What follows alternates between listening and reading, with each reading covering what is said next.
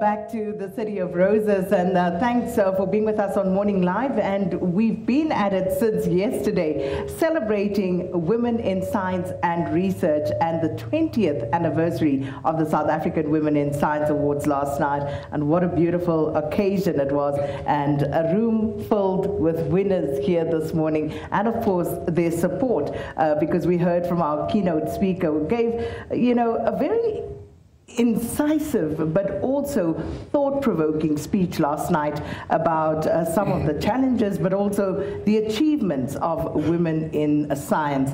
And we're going to take those conversations further. You'll get to hear from some of the winners from last night and some of the wonderful work. And I think South Africa, we're doing ourselves a disservice by not focusing on all the innovation, all the research, and the beautiful work being done by these women. I tell you, if you read their bios and if you just look at a snippet of the work that they're doing, your mind will be blown. And it's important, I think, that we showcase what is happening in terms of science and innovation research in our country. And let's perhaps use this as a stepping stone towards that. I'm joined now by the Deputy Minister of the Department of Science, Technology and Innovation, and thank you so much, DM, for coming through, DM Gina. And then we also have one of the winners last night, Professor Zlungile Mkhize-Kwitshana, and next to her, of course, is Michelle Hololo from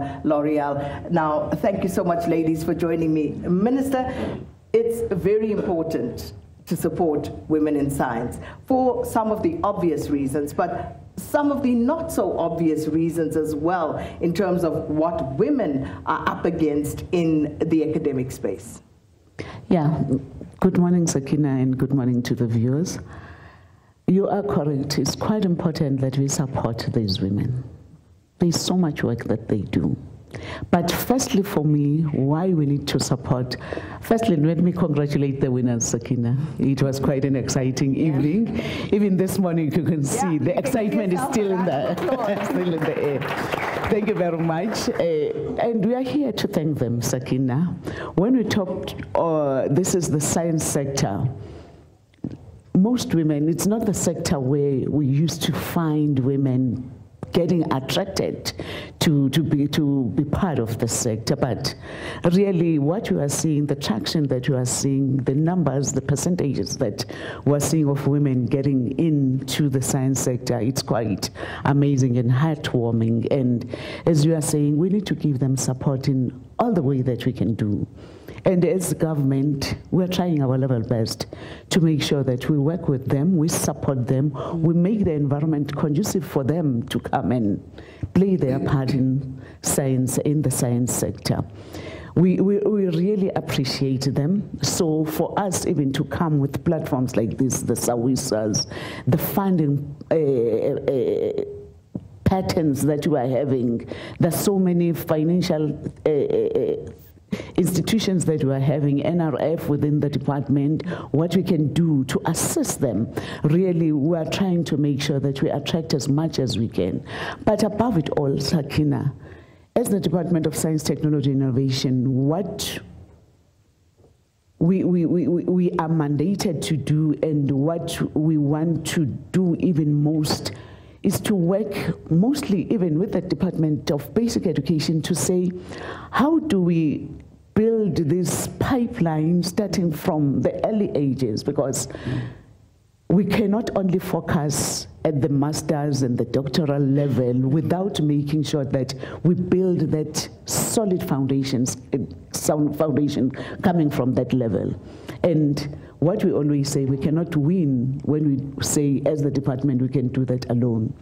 These winners that are here, in the institutions that they are leading, in whatever company or where they are, they will be there. Our ambassadors will be working with them where they will go down and mentor those young ones, open up doors for them. We'll fully rely on them. The partnership that we are going to be having with these beautiful, successful and progressive ladies that are here that have won, and looking back 20 years ago, all the SAWISA women, what have they done when it comes to the science sector?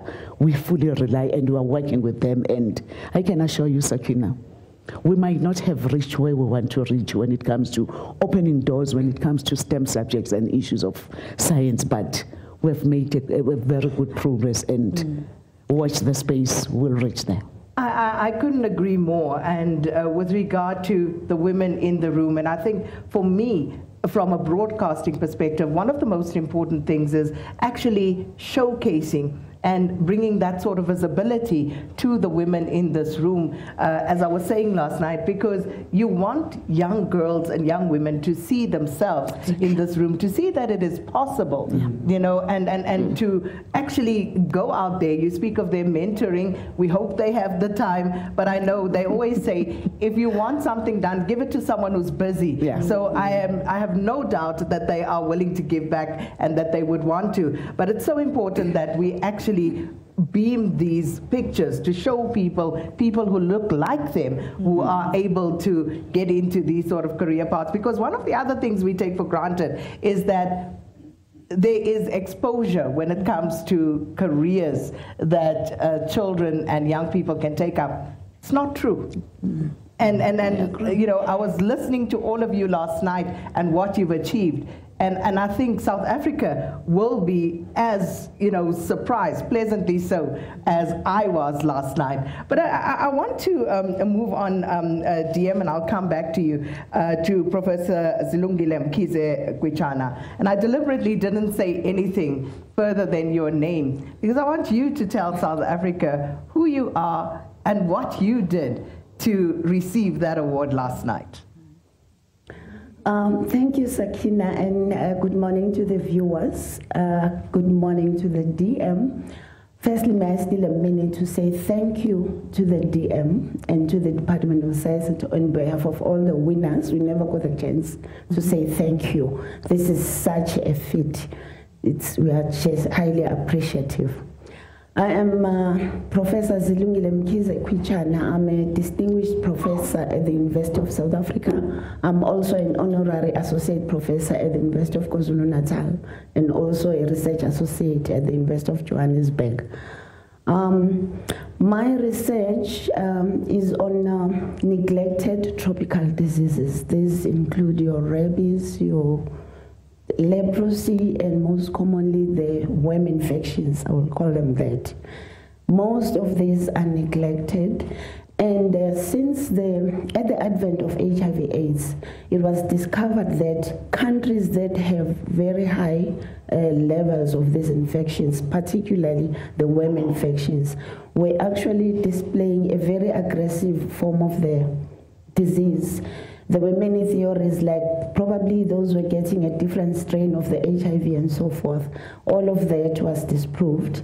And then it came out that probably these infections, actually because of their nature, they are chronic.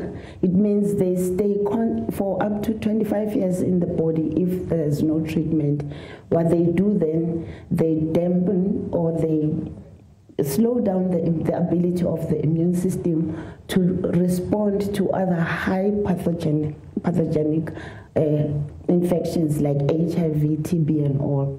So my work was the first to report, in fact, evidence that indeed those with worm infection, mind you, these are adults, had higher viral loads and lower CD4 counts, actually showing strong suggestive evidence that these infections actually cause harm to the immune system, and then the other infections are not well taken care of.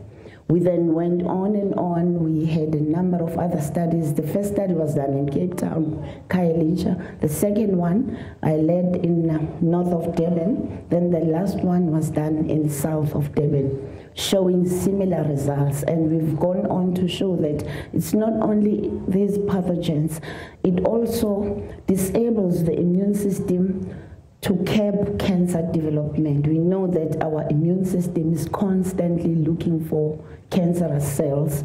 So if it is hampered by these chronic infections, then the cancer can develop further.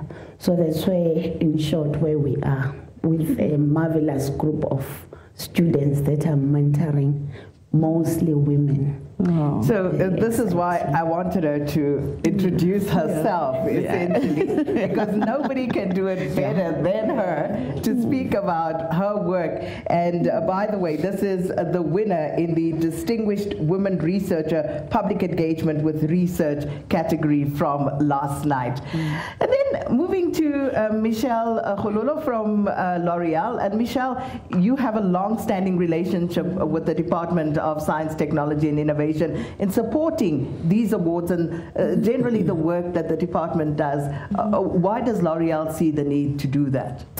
Thank you so much, Sakina, and good morning to everybody.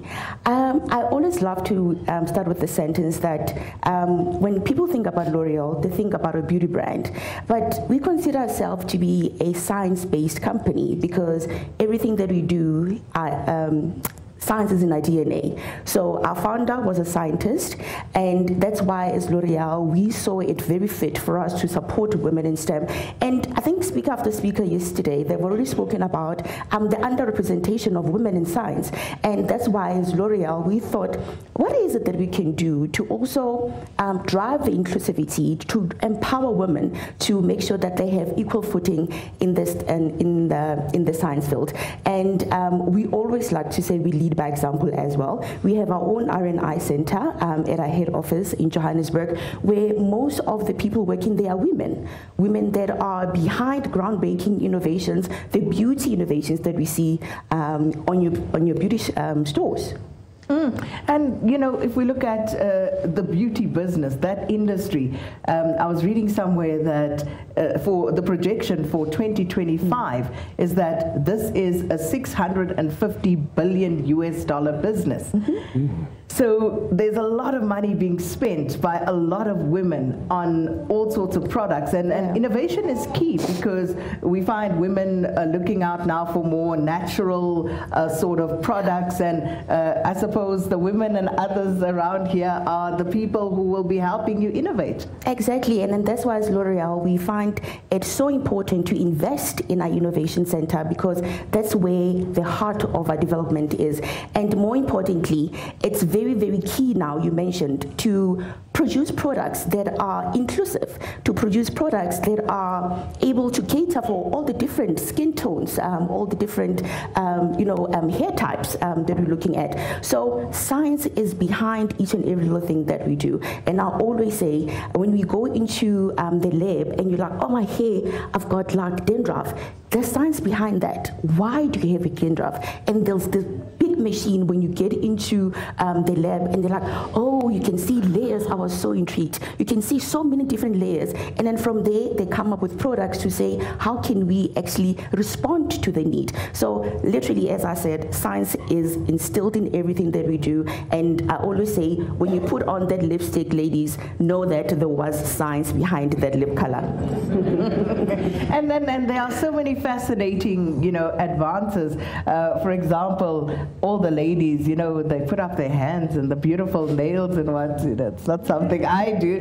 But I've seen lately that, now they have breathable nail polish, which, for obvious reasons would be healthier for our nails. But it's just amazing all the scientific developments that are afoot. But then coming back, Deputy Minister, with regard to just showcasing the wonderful work that is being done in the room. And I'm sitting here and I'm thinking, I wish I could just run through and give everyone an opportunity to just briefly tell us in like those minute clips they had last night, what it is that they do, the groundbreaking work that they are doing. So we know that funding is a problem, but how is the department looking at supporting all of these initiatives going forward?